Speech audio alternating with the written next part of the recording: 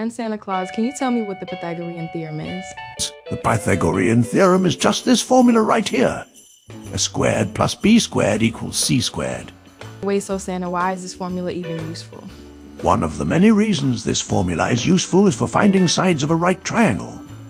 First, say we know what the legs of this triangle are. Wait, what? Triangles have legs? Yes, the legs are the sides that make up the right angle. Now, since we know two sides of the triangle, we can use the Pythagorean theorem to find the third side. We simply plug in the sides we know into the formula, square the numbers, and then add them up.